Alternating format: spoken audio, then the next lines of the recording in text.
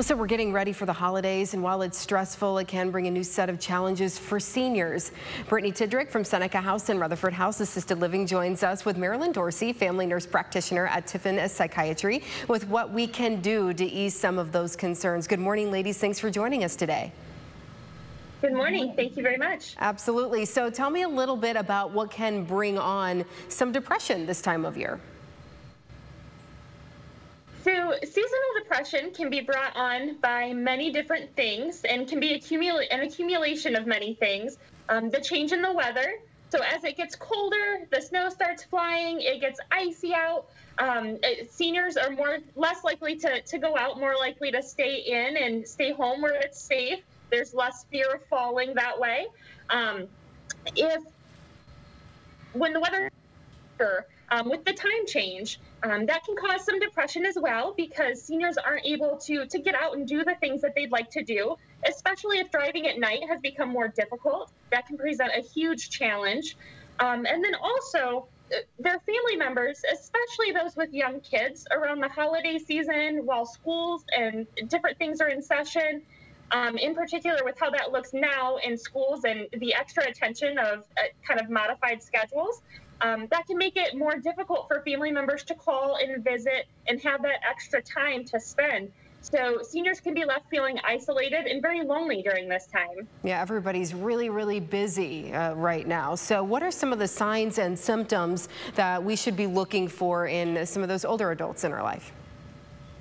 Well, seasonal affective disorder, also known as SAD, S-A-D, is, like you said, it's a type of depression that is related to changes in seasons.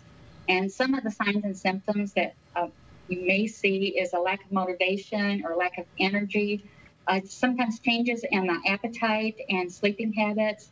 There's also maybe an increase in anxiety and lack of personal care, where they're just not taking care of themselves as much as they did before. There's social withdrawal, just not wanting to be out around people anymore. They may be more moody, feelings of helplessness or hopelessness, feelings of guilt, and sometimes frequent thoughts of death and even suicide.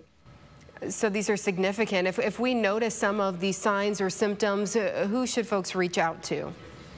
You can always start by reaching out to your family physician, who can assess and discuss the symptoms and treatment options with the patient and family.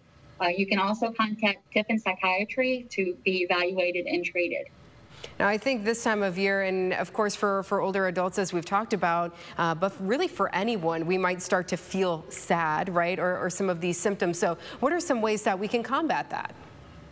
Some of the things that can be done is light therapy, because like you had said earlier, it is getting darker earlier, and so people are just not getting that sunlight that they used to. The light therapy is a great thing to use. There's always medications that can be used to help. Psychotherapy or talk therapy, going to counseling or a therapist will help talk through things.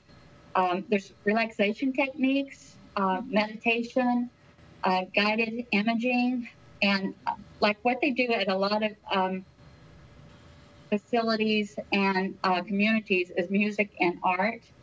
And there's also equine therapy that's been very successful. Yeah, so a lot of options there that maybe some of us could find helpful during this time of year. Brittany, for folks who might be staying or living in an assisted living facility, what are some ways that you guys can help those folks? So assisted living can be helpful in many ways, even beyond the traditional medical care.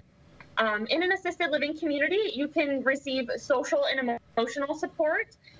You not only get to interact with the caregivers, but those seniors will be interacting with their peers and have some support from a friendship level, as well as the medical support and the family support.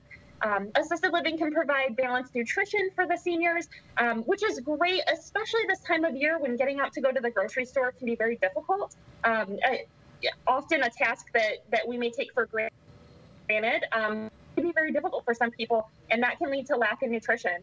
So your assisted living community would provide meals, snacks, make sure that that nutrition is a well-balanced meal.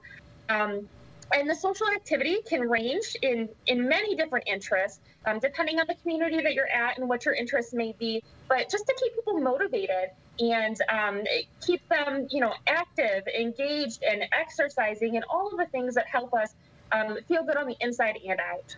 So if folks at home are listening and they need some more information, how do they get in touch with you guys? You can give Seneca House or Rutherford House a call, or you can reach me directly at 419-603-7544. And I'm happy to help answer any questions about assisted living in general or about our community specifically.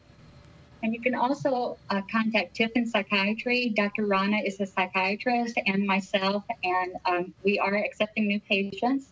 And the number is 419-447-0269. Wonderful. The number right there on your screen, ladies. Valuable information this morning. Thank you so much for joining us. Thank you very much. Yep, take care.